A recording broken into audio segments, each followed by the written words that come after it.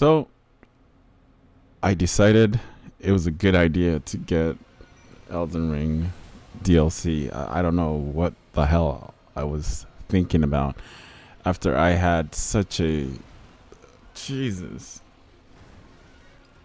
hard time playing this game. Don't get me wrong.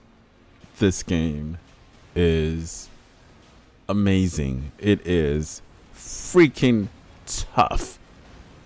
My goodness. Like, for me, this is actually my first Souls game that I played. I beat Elden Ring. I beat the Elden Beast. I took that mofo down. I beat most of the big bosses, and I took down Millennia. You know, I gotta give a shout out to my Mimic, baby. My Mimic came through. Mimic is OP, and it is crucial to your survival. Unless you, some of you guys are just freaking monsters on this game. Not for me, man. I struggled with this game. It took me a really long time to just get a hang of it. And honestly, like, I have not played the game in over, I don't know, since I beaten it 2 years ago. See, I keep making mistakes like that. The reason I make mistakes like that is because I've been out of the game, baby.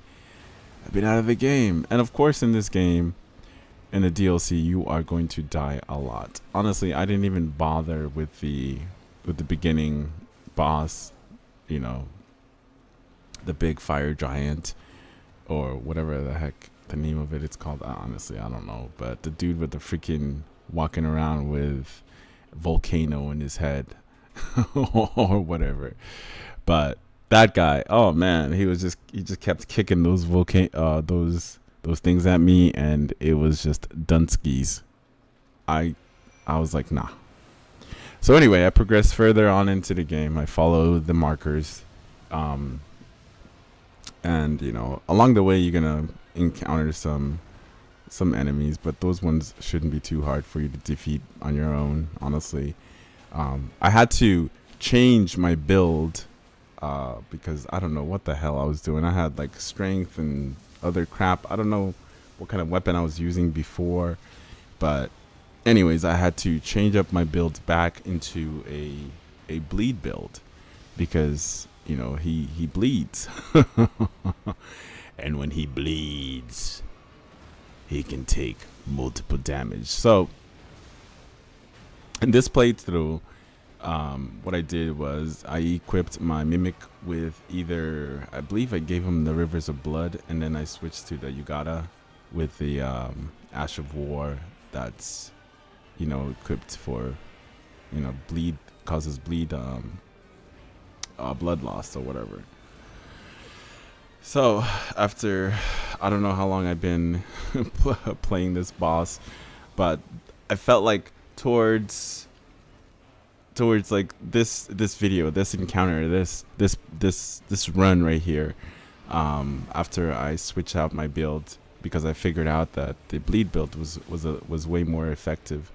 So I decided to go with the Yugata, and then I switched up everything, bumped up my arcane to, I don't know, I think it was 50, bumped up my dexterity, bumped up my, obviously you gotta have vigor, and then I switched out my, what else did I switch out? I switched out a couple of different settings, so I can be more effective. I got rid of my, what is it called? FP, I guess.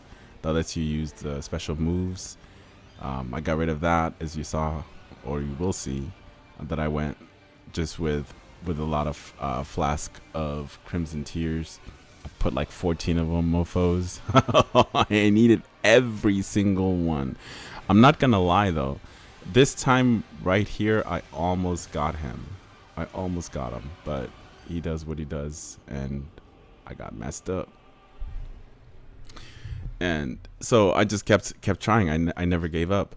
I just kept at it, kept grinding, and I just kept fighting him until I get there. You know what I mean? You don't quit. in this game, you can't quit. You just gotta keep going, especially how tough the bosses are. But like I said, the Mimic is really clutch. There's certain times that when I was just experimenting with different weapons, and it just wasn't working out for me. I tried the Golden Vow, I don't know what the heck the weapon's called. I tried that one. No dice. I wasn't doing enough damage. And then I think I also tried some other weapon too. I think I tried that one, and then I tried a different weapon. The Blasphemy Sword, I think that's the one I was using. That one actually, I think I could have beaten him with that weapon because I like the secondary special moves for that sword, because it pushes kind of like lava and sends fire towards the divine beast. So that one I almost had him, but I don't know, everything just changed after I tried several more times and it wasn't working out for me. So I was like, oh, screw it. So I just went to, and then my game started glitching there for a second there. So I went to go see Ronala. Ronala. I was like, Ronala, what's up, my girl? I need to be reborn. And she hooked me up. So after I've seen Ronala, came back, and then I just kept at it with the bleed build, and I just kept fighting him and kept fighting him and kept fighting him and kept fighting him until eventually I found success. Like I said, I want to give a huge shout out to my Mimic there that just did its thing. But sometimes when you're trying to summon him, what he will do is he will like spray, I don't know what the heck that thing's called, I don't know, like he'll fire some shit at you, and that usually takes a big chunk of your there it is right there, like he'll burp at you, like a lion. So that causes a lot of damage. And then I also had to play around with my what is it called, the talismans, because I had one that will greatly increase my stats, but what it will do is, the drawback is it will increase the damage that you're taking. So when I was getting hit, it would take like a big portion of my my life bar. So I took that one out, and I just increased I took another one. I took the I guess the lesser version of that talisman, where it doesn't increase your or it doesn't increase your damage on your character or whatever.